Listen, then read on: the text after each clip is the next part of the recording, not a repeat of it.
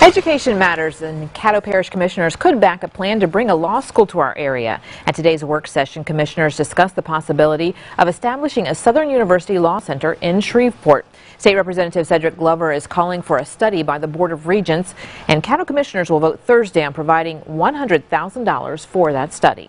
Hopefully this time next year we're standing here getting ready to welcome the first class of a law center here, or a law school here.